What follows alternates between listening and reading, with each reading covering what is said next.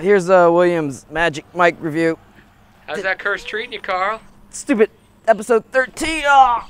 What's up, ladies? Saw Magic Mike this week. It's pretty terrible, so I thought I'd make up with it for giving you a real show here. One you were denied in Magic Mike. No, but in all seriousness, as I stand here looking like I'm in the portrait of a Sears family photo, Magic Mike, Soderbergh, you kind of let us down. I don't know what else to say. The whole thing, the first hour was just a bunch of dancing high school jocks who failed.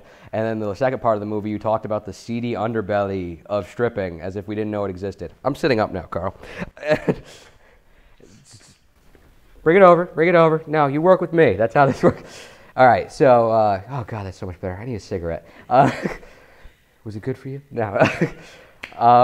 No, but the latter part of the movie, they couldn't decide between the three storylines that they had picked. They had the new kid who is taken under under Channing Tatum's wing. He's like 19, and he starts discovering that there's a drug culture within stripping.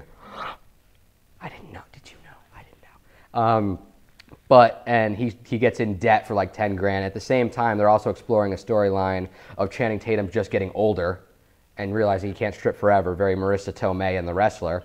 And then the final bit of it is just Channing Tatum's been having this side relationship with a psychologist who was studying psychological behavior in strippers. Didn't happen at all during the movie, which would have been an interesting storyline in and of itself. But he turns out this affair, he's getting into her, and she actually breaks down and says to him, she's like, you ask a lot of questions, your job is to shut up and look good. And so they don't explore any of these storylines to the fullest extent.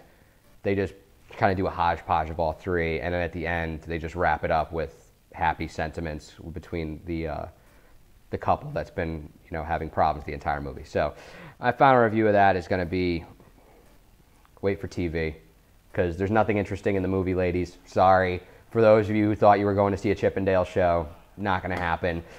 They could show this on TV and not cut out a single thing. So wait for TV.